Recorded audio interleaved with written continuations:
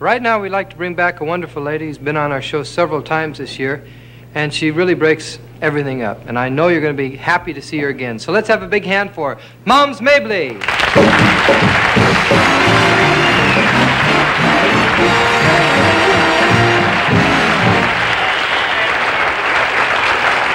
Mom, it's great to have you back on the show. Oh, it's nice being here, honey.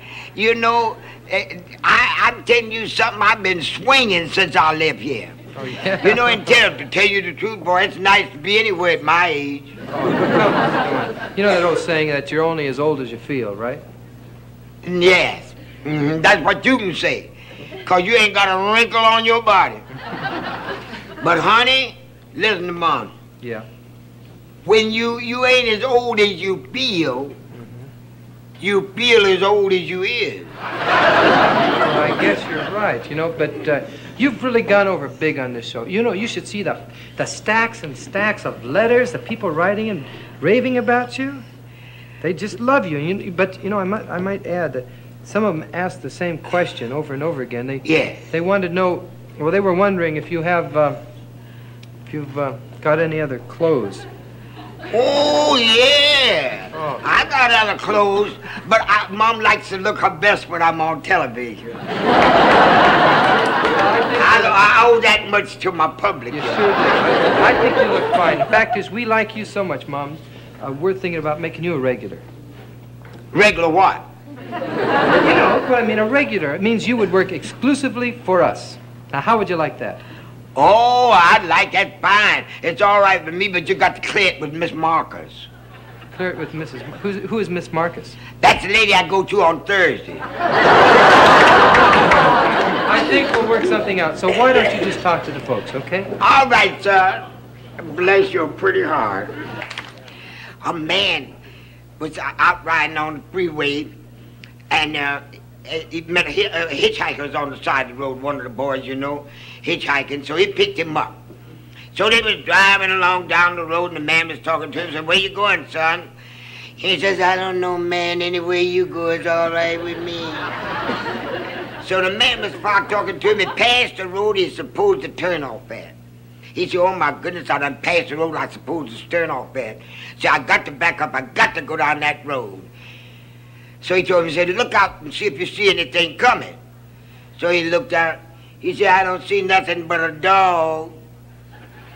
So the man backed out, and just as he hit the freeway, bam! Something hit him, knocked him through the windshield, cut his face and everything, broke his arm. He said, "Man, I thought you said you didn't see nothing coming but a dog." He said, "Yeah, man, but it was a greyhound."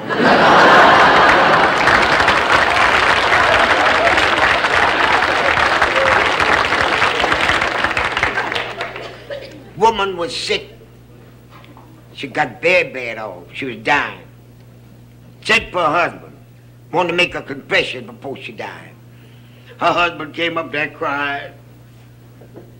She said, "Honey, I'm dying." He said, "Yes, I know." She said, "But I got a confession to make before I die."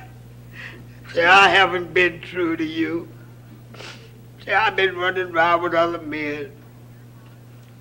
He said, "Yes, I know. That's the reason I poisoned you."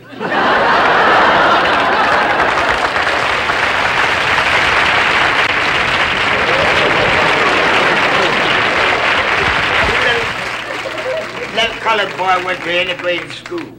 Only one in the school. So they come up that evening for the spelling class and everything. Little Johnny sitting there with his little white shirt on and a little tie, looking all nice. So the teacher, the white teacher, so she looked over at one little boy and says, "Jimmy, spell cat." Little Jimmy jumped up. The white boy says, "C-A-T, cat." Says, "That's right, that's nice, Jimmy." Looked at another little white boy and said, "Tommy, spell rat." He said, "R-A-T, rat." Said, "That's good." He said, "How?" Said, "Johnny, spell chrysanthemum." Johnny say, "What color, white or pink?" said, P-I-N-K, pink.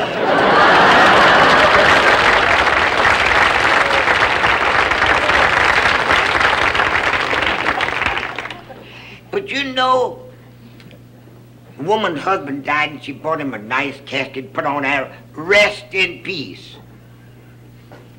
So that night they had to wake. I don't know whether you all have wakes or not. What we do, that's where you go and talk about everybody and eat up all the food. So as they was at the wake, this woman was sitting over in the corner crying, my poor husband's gone. So another old mouthy woman went over to her. Somebody always want to start something. She walked over to her, she says, Mary, what you crying like that for? She said, my poor husband, I loved him so much. So if I was you, I wouldn't be crying like that. He went with other women besides you. She said, what? She said, yes, he did. I know what I'm talking about, honey. I know. So she called Undertaker. She says, Undertaker, she said, can I have that rest in peace take off of that casket? He said, no, it's too late now. She said, well, can I add to it? She said, yeah, you can add to it. She wrote on that, rest in peace until we meet again.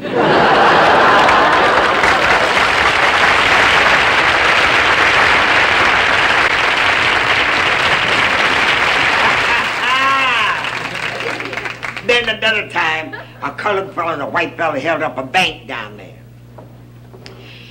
So they shot the bank teller, 2, 3 clerks, wounded a couple of women. So they sentenced them to be hung. So about a week before they was to be hung, this colored fellow was walking around in the cell whistling, singing St. Louis blues and popping his fingers as happy as he could be. This white fellow sitting over in the corner crying. He said, I don't want to die. I don't want to be hung. I don't want to die. Please don't let them hang me. This colored fellow said, oh, shut up, man. So we done held up the bank and done killed up all them people, and you come talking about you don't want to die? So take it like a man, like I do. He said, that's easy for you to say because you're used to it.